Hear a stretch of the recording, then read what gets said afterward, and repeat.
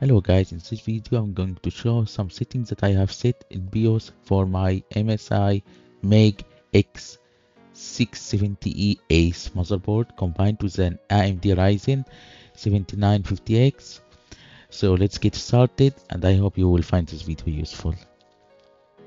So first, head to the BIOS using the F12 button once your PC is booting. In order to access this page for MSI, click BIOS 5 and make sure that your BIOS is updated to the latest version that is available on the MSI website.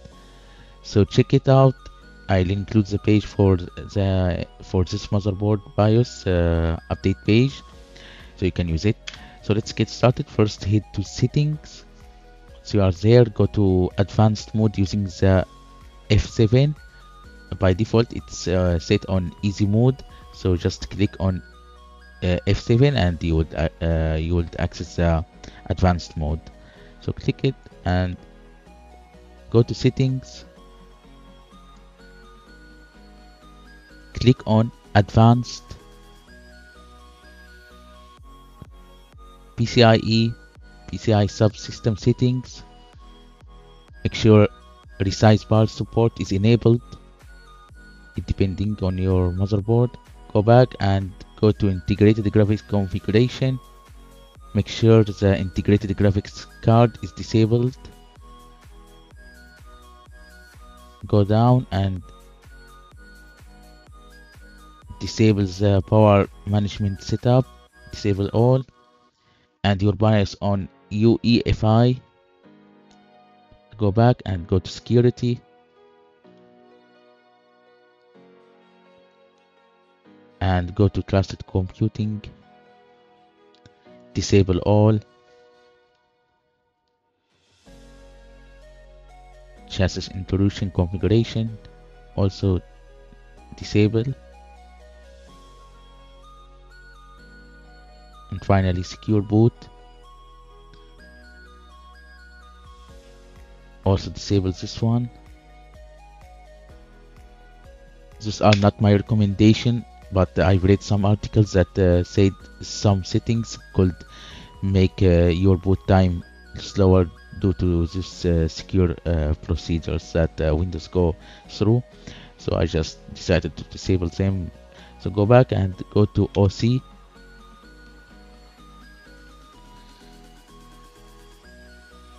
Explore mode to expert, advanced CV configuration. Go to that and disable SVM for virtualization of the CPU. I disabled it.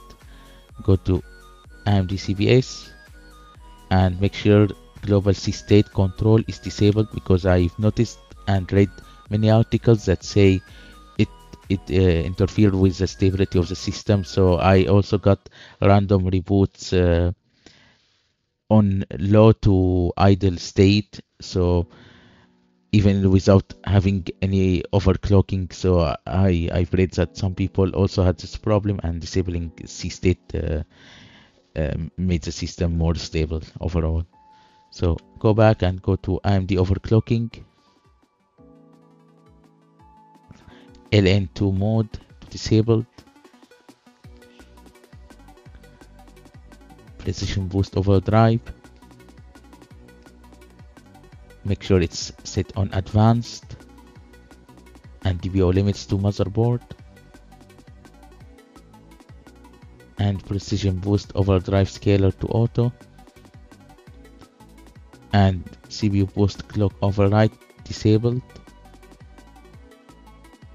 and CPU boost override auto, and thermal throttle limit to auto, and the GVX curve optimizer, go to it and make sure it's disabled, because this is only for the integrated graphics card.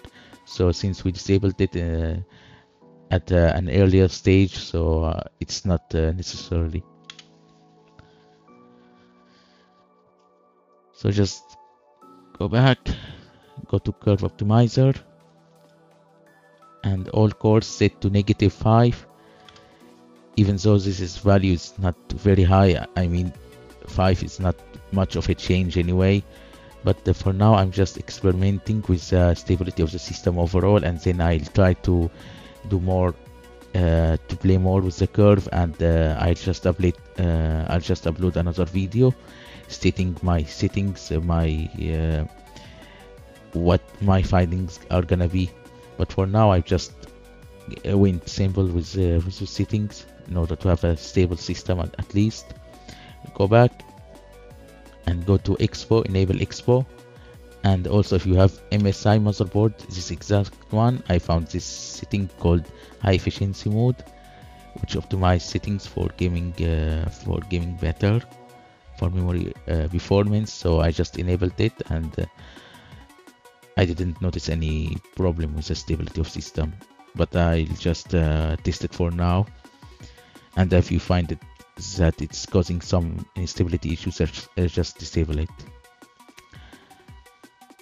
So for the rest, DG power, I've just set all to auto. As I said, I want just to have for now a stable system without any overheating. So when I played with those settings, I noticed that my idle temperature went way higher. So for now, I don't want to cause any overheating for no reason, because you know the Ryzen 7 series, 7000 series is way hotter than the previous one. So because of the higher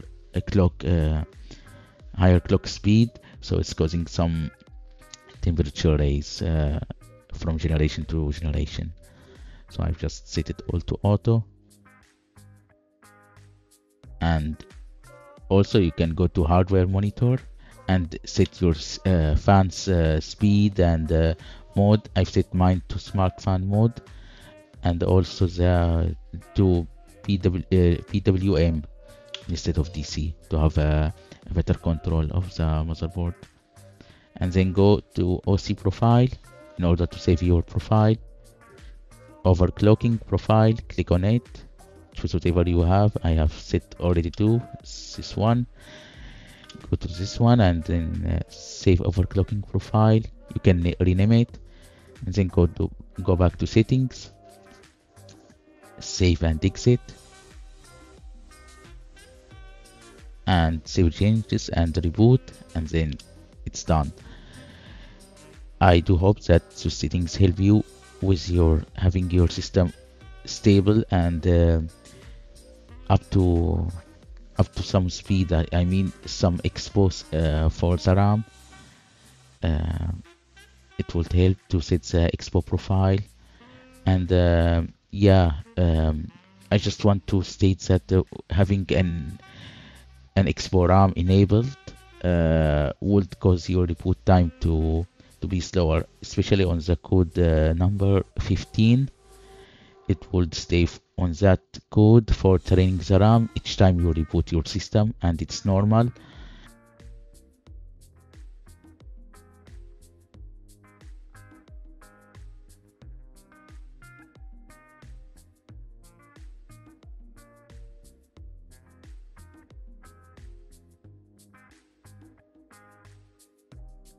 In the OC menu, there is an option called Memory Context Restore that reduces the booting time when you enable EXPO. However, I found it a bit unstable, so I disabled it for now. So if it's stuck on code 15, just leave it be and just do something else until it's done. But don't worry, it's working, and it will just eventually boot normally. But it's like this for everyone. Maybe in future BIOS update it will solve this problem, hopefully. So that's it, and I hope you like this video. Please leave your comments, and please, if you have found this video to be useful, just subscribe to my channel and stay tuned for more videos.